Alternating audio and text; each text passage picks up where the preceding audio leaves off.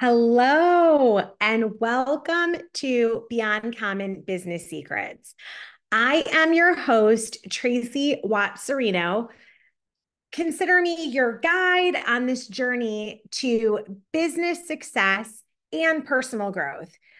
This is one of the things when it comes to business and personal growth and development. I believe that business is a spiritual game, right? You cannot you cannot not improve, right? You cannot not improve. I know that sounds funny.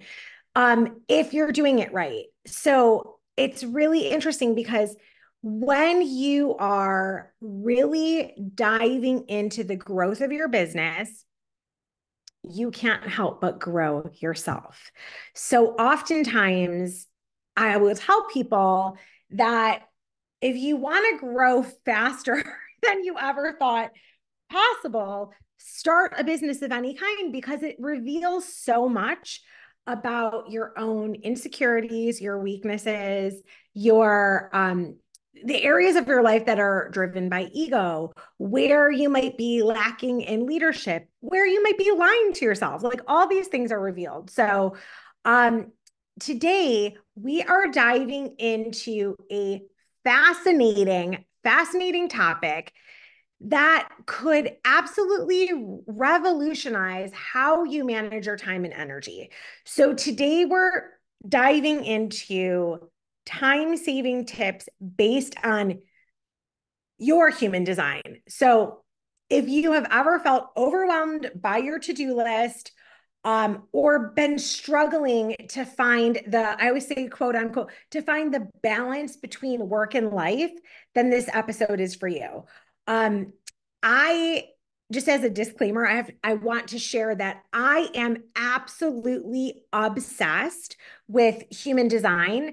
I discovered it about a year ago, even though for quite a few years before that, when people would ask me about it, I would think yeah, I know what that is. And it was about a year ago that I had a dear friend of mine, Lauren Oberly, introduced me to human design, and I have been obsessed ever since.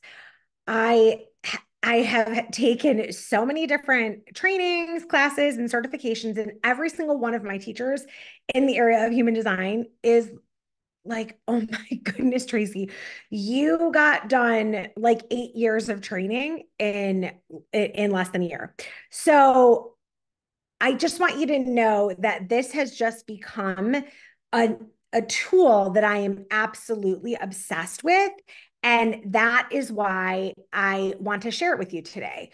So, exactly what exactly is human design? Like, if you've never heard of it, or if you have heard of it, um, in short, it is a system. It is just a system that combines the elements of astrology, the I Ching, the Kabbalah, and the chakras. And they are combined to create a comprehensive blueprint for your unique energy and personality.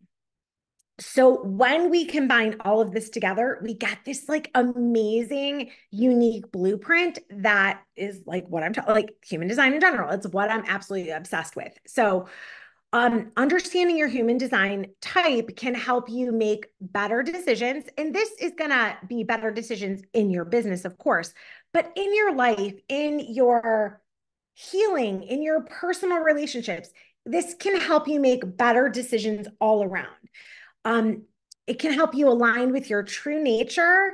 And ultimately, by using your human design to tap into your unique strategy and authority, you are going to ultimately save yourself so much time and energy. So, this is going to be like the simplified version, right? I want to keep this super simple so we can just pull out the secrets. Like, right, we're here on Beyond Common Business Secrets. We want to pull out the secrets of how you can use your personal human design chart to save you so much time. So um there are 5 different human design types. So there are manifestors, generators, manifesting generators, projectors, and reflectors. So today we're going to explore your like specific time saving strategies tailored to each type. So let's jump right in. So first up is manifestors. So manifestors are they make up only about 8% of the entire population. And as a manifestor, you are here to initiate and bring new ideas into the world. You're like birthing all the newness, all the new things. So your biggest strength is your ability to start projects and inspire others. However, you can easily burn out being that you are someone that doesn't have sacral renewable energy. So you can easily burn out if you don't manage your energy well.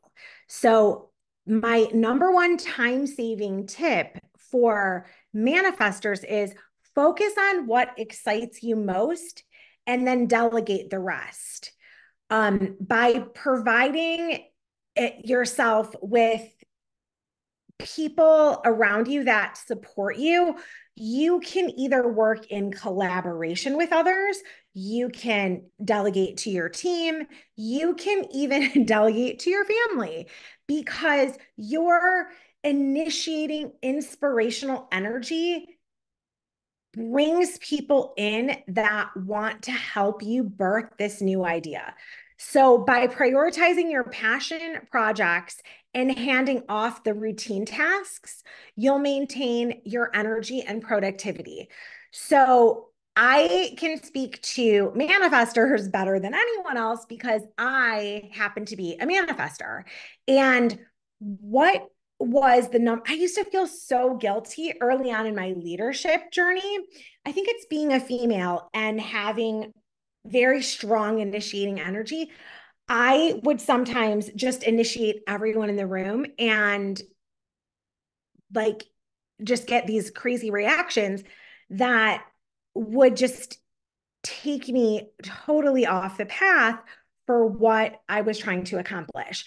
So save yourself all the time, energy, stress, tears, whatever it causes, and understand that the excitement of being somebody that inspires and births new ideas is that sometimes you're going to activate other people that are not ready for this new vision of what you're birthing. Like I always think about like the iPhone. Like think of how many people were like, "No, thank you. I'm just going to keep my what did we have before it? It was like that the flip, I know we had flip phones and those little pads with the little stylus pen. Like some people wanted to just keep those, like they were not ready. And so that's okay. Like think about if you're a manifestor, that think about it just like that. Like not everybody is ready for the greatest, newest technology, and that's okay. Those aren't your people. So if you find that you've activated any of those people and they're not happy about it, don't take it personal. Just move on to impacting and activating the people that are your people, the people that get behind you.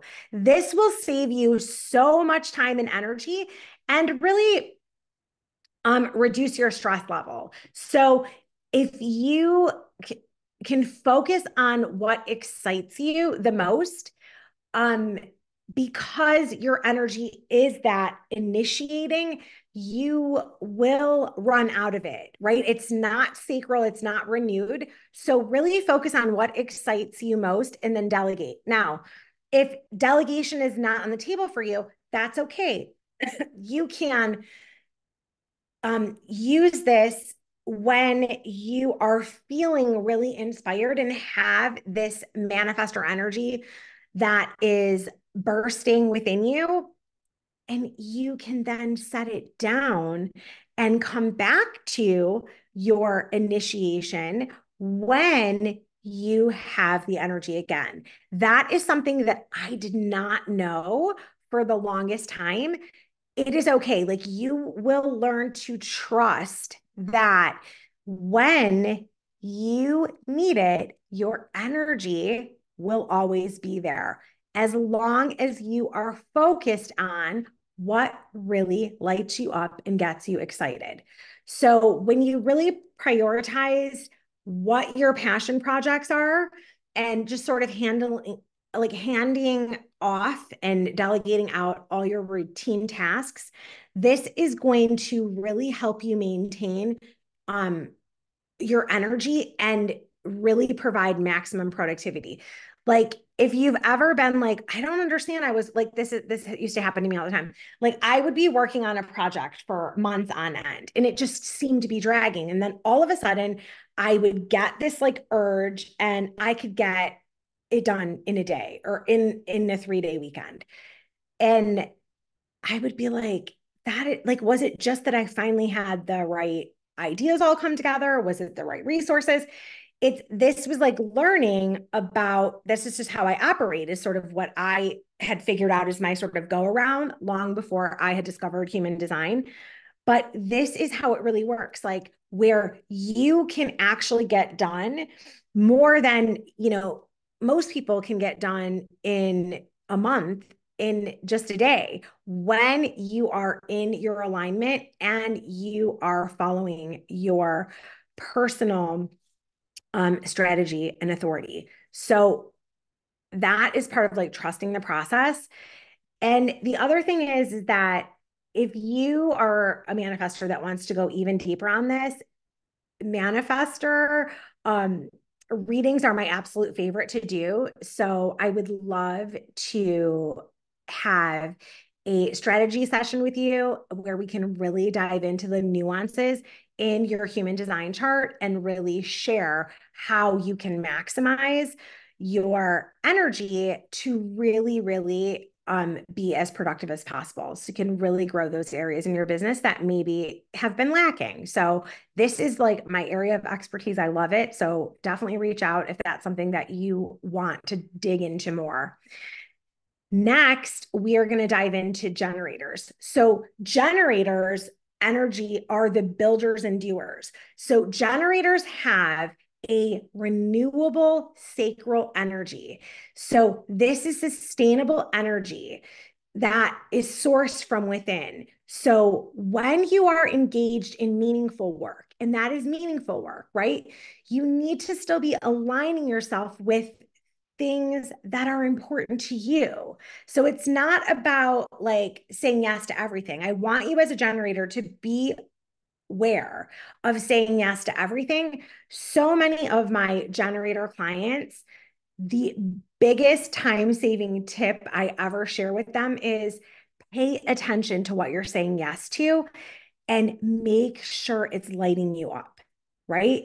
Like make sure it's lighting you up. When you start saying yes to the things that you truly are excited about or meant for, you will have so much more access to your true energy.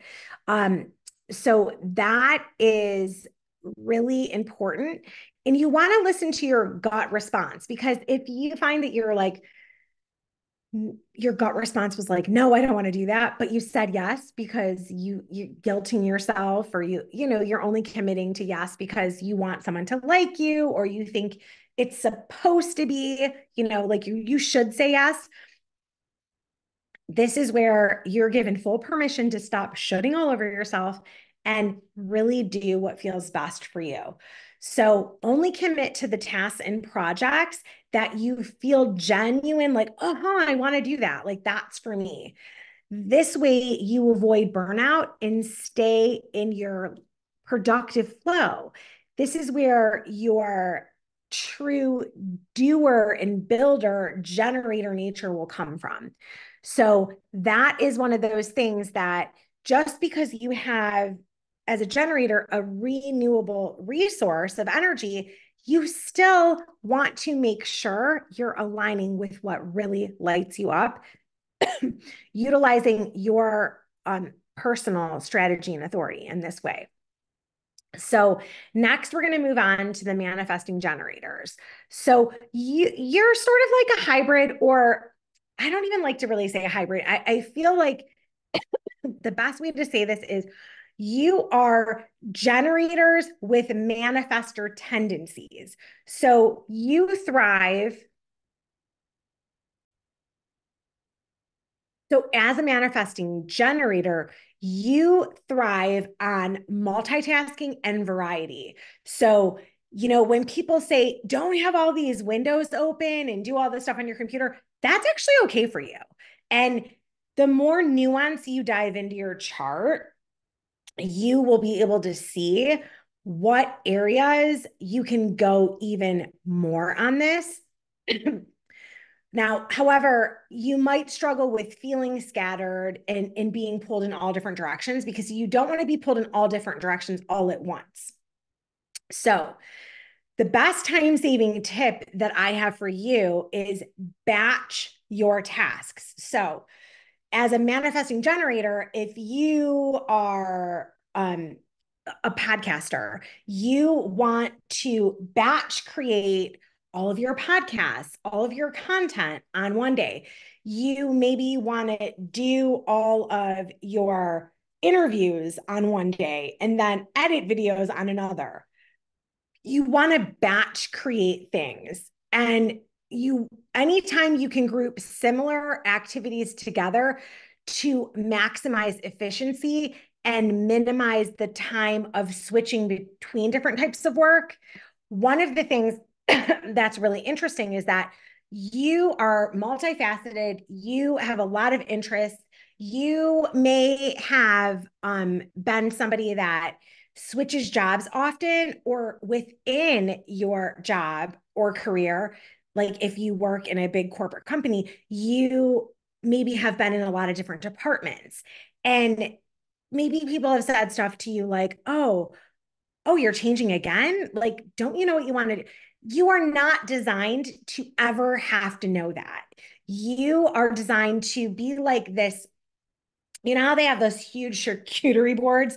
You are designed to make life your personal charcuterie board. You get to grab any little piece you want and continue to do what aligns with you. So follow your personalized strategy and authority and batch create things together, and you will save so much time and energy and really start maximizing your efficiency. So next, we're going to move on to my projector friends. So when you are a projector, your gift is your ability to guide and manage others.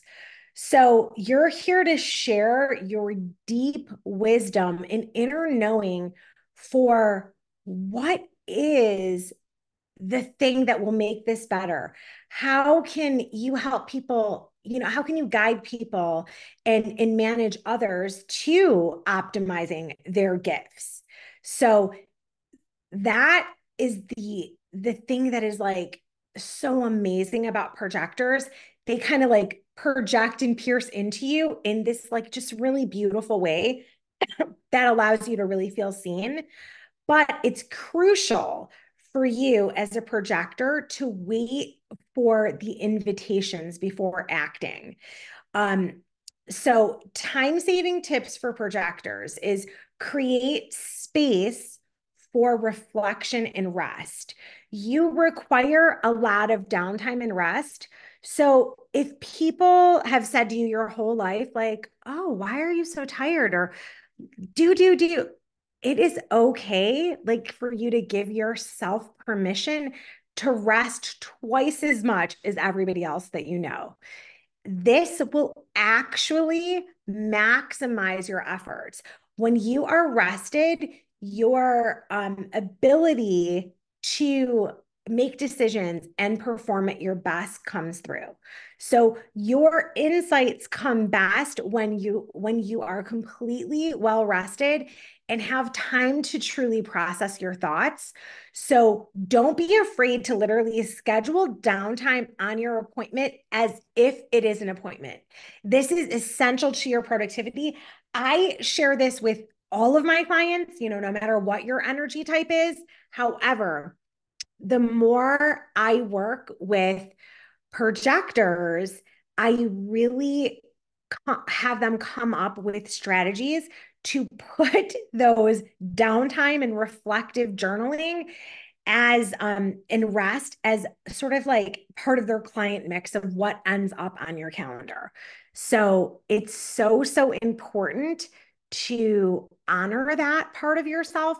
You will actually, like, it's like if you spend 30 or 60 days following your strategy and authority, you'll notice, wow, I felt so much better every day, where it didn't feel like work at all. Like I felt like I was resting a lot.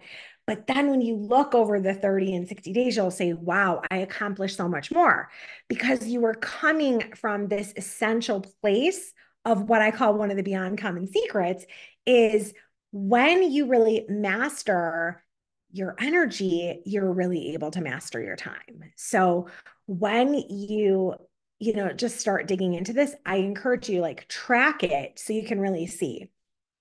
So lastly, we're going to talk about reflectors. So reflectors are the rarest energy type. Reflectors are like the mirror of energy from their environment. So if you're a reflector, you need to take time making your decisions and find spaces that feel good to you. So reflectors in a negative environment is going to produce more negative results than any other energy type, because though all of us have open centers that pick up and absorb energy, being all open, you want to really guide and protect your energy. It is so important for you to rest, make time for yourself, make decisions based on letting yourself get a full rest cycle and really what feels good. So, time saving tips for reflectors are: design your workspace and daily routine around what feels right for you. When you're in a supportive environment, you'll naturally be more efficient and effective. Now, obviously, that's very general, vague, and that is true for everyone, right? Like for every single energy type. If you are in environments that are draining your energy in an unhealthy, negative way, eliminate completely if you can. If not, because sometimes it's family, sometimes it's like the work environment that it's just part of the job, but you love everything else about it. Limit your exposure to it, and don't make big decisions when you're in that space. Like, get time away from that energy when you're making the big decisions. And this is going to be true for everybody. So really think this through, and know that all of these energy types are designed to work together. Like, the ultimate experiment is, can you find a manifester and a generator and a manifesting generator and a projector and a reflector to all kind of work together in their most beautiful, harmonious way to birth the most amazing projects that the world has ever seen? Like, knowing your human design allows you to attract more of the right people, places, resources into your world, along with, you know, like, it's almost like you're getting higher quality output while not having to work as hard. And that has always been like my mantra. It's like, how can I create way more profits in less time so I can create more freedom? That has just been my mantra since I probably was 12 years old when I got my first serious jobs. And that is like the number one thing I teach my clients. And human design is a way for you to really optimize. Like, okay, how can I make this more profitable, so in the most time saving way, and it's going to allow me more freedom? So if you are somebody that wants to dive even deeper into your human design, I will include the link in the show notes I have three different ways that we can work together in the area of human design. If you fill out just the form, you can access your chart. Like I'll send you your chart, and then you can just go on about your business of discovering more and more about your human design on your own. If you want a reading that goes deeper into your human design, that is something that I do a deep reading based on your energy, and then I just send it over to you. Or if you really want to go the deepest level of really maximizing how you can optimize your human design energy, then we can book a one-on-one 60-minute strategy session. The things that you want to gather, though. So here's the thing. What is most important when it comes to truly figuring out your human design? You need to know your exact time of birth, the city, state, country that you were born in. You need those things to get to the most nuances. So there are some ways to figure out your human design if you don't know what time you were born, but that involves you doing a lot of research, calling the hospital in the city that you were born in. So um, gather your birth certificate. Hopefully it has, your time on it and place of birth, and fill out the form. And then you can decide, do you want just the free chart sent over to you? Do you want a deeper reading, or do you want to go full on like one-on-one strategy for this?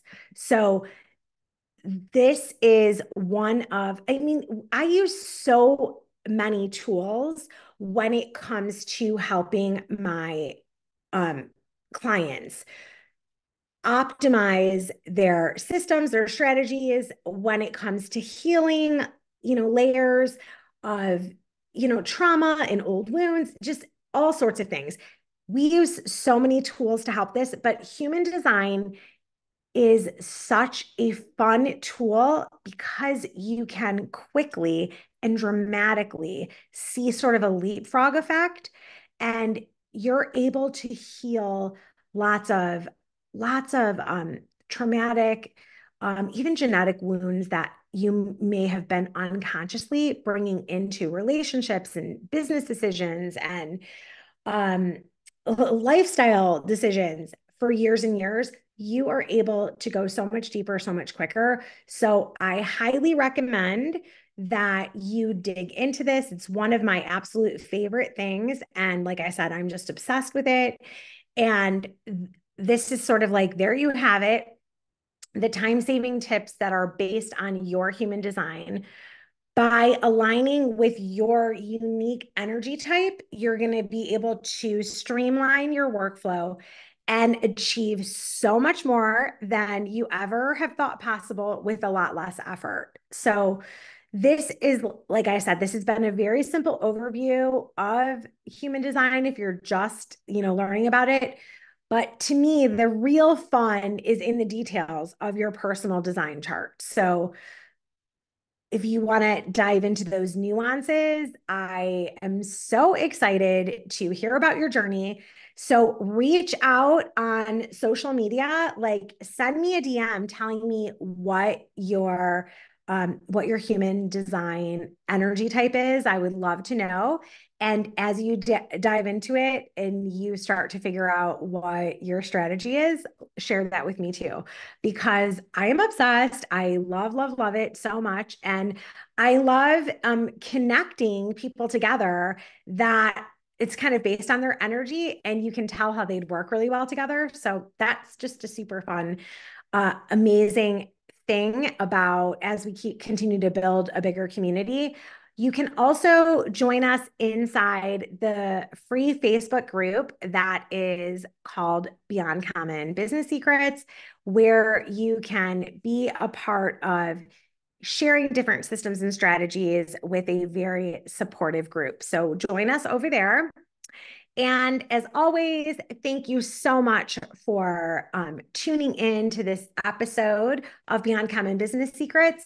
And I want to say congratulations on if this is your first exposure to human design, congratulations. I cannot wait to hear everything that you do with it. And I hope that you have enjoyed this episode. Please subscribe to the podcast wherever you are listening. So if you tune in on YouTube, subscribe there. If you tune in on Apple or Spotify or wherever you love to connect and listen to podcasts, please subscribe there and leave us a review. We love hearing your comments, and every review that you write allows the different algorithms to share the podcast with more and more people. So please go ahead and forward and share this podcast with all your fellow business besties and all the business owners and entrepreneurs in your life that you know would get tremendous value. As always, until next time, continue to keep pushing boundaries on what is possible and have the most beyond amazing day. And I will see you on the next one.